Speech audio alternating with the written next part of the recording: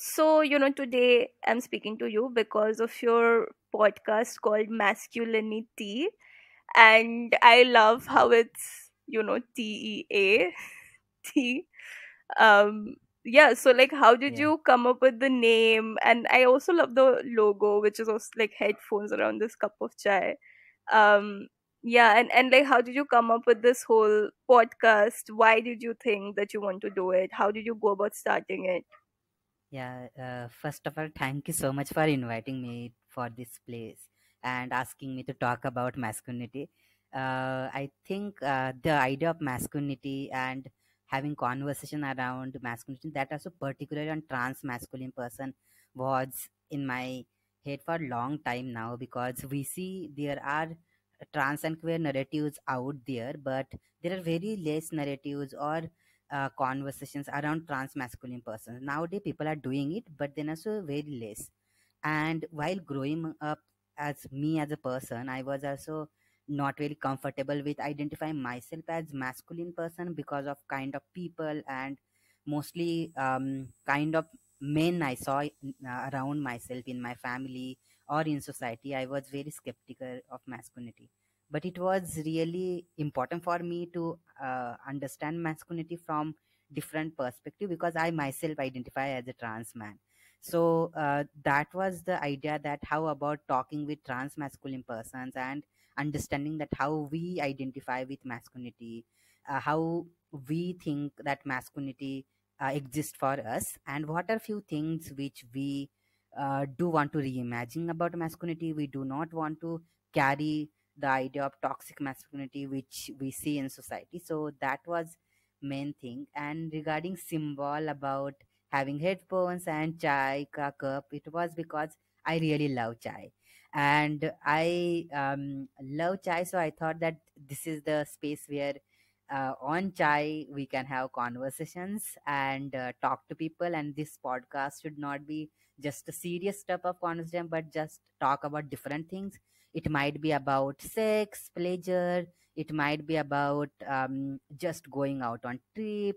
It might be about experience of anything in their trans masculine person's life. It might be around doing a surgery or taking HRT, or just being in relationship with another masculine person, or talking about their life experiences around um, different issues as a trans masculine persons we face.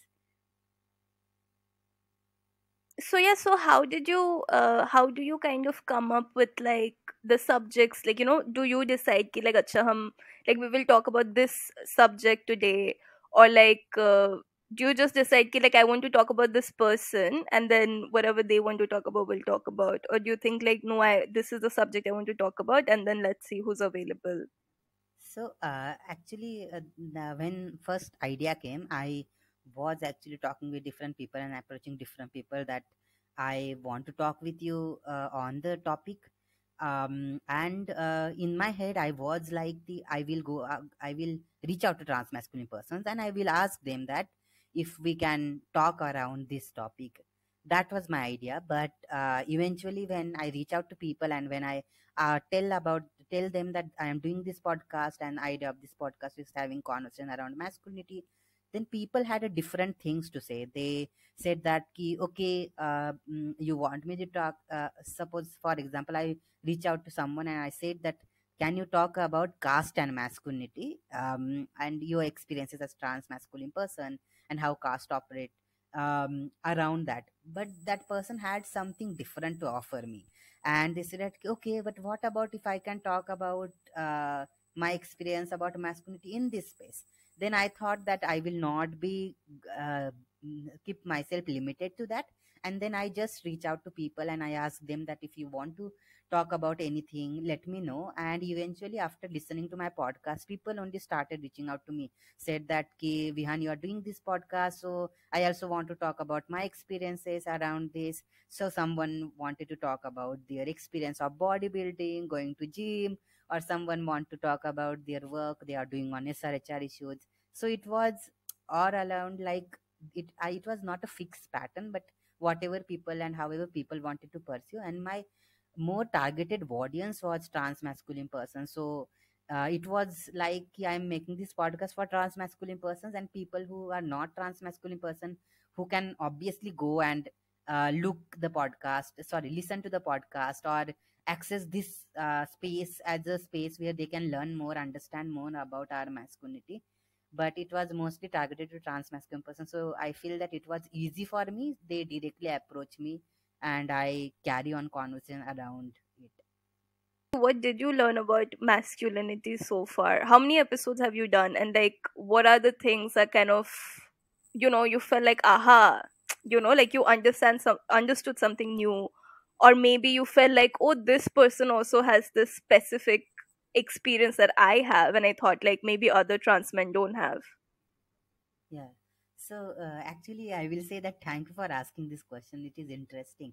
So obviously, when I started this podcast and when I was actually talking with different people, I was also sharing about my idea of masculinity, how I identify with masculinity. But while talking to different people and different trans masculine persons, there were different sets of experiences, and we all know that trans masculine persons come from different contexts, different backgrounds. So everyone will have a unique experience, but some of the experiences, like in for example, to say that in trans masculine spaces also there are certain stereotypes which people follow as a masculine person, or if you want to pass as a man, then if you can do these one two three things, you will pass as a man, kind of thing. So why not put that efforts and be that person? But while becoming that person, one also harms themselves. Like, if I want to wear flowers and a very flawless shirt, but I will not wear, because if I will walk on the street, people might misgender me. But at the same time, I don't really want to wear always black t-shirt or a blue shirt, or some shirts which might be a masculine, but I might want to experience or experiment with different kind of dresses. I might like to wear a skirt and all those things. So I think that those conversations were not really happening in trans masculine spaces, and we have to, means we mostly have our conversations around that. Okay, how to bind ourselves, what kind of who is the best doctor to go and take a testosterone, what kind of surgery one should do. Yeah, okay. So if you want to pass like a man, what kind of hairstyle you should keep. But the conversation beyond that, okay, I will like to wear hair link, and it is my kind of masculinity, that is how I want to express myself, was not coming into picture. And then people were actually stopping themselves, but not doing that experiment. And I feel that that was different when people started saying that, no, I want, I like doing that. Or there were some people who actually started talking about how their sexual orientation is not a straight man sexual orientation, like trans, they are trans man, but they also attract towards other men, or also attract towards other people in general. But this conversation is also very restricted. So I think that here was the space where I also started talking about my sexual orientation not being a straight sexual orientation, but I do identify myself as bisexual. So I do find a lot of trans masculine person who sharing about their sexuality, and talking about that, okay, how I am a gay trans man.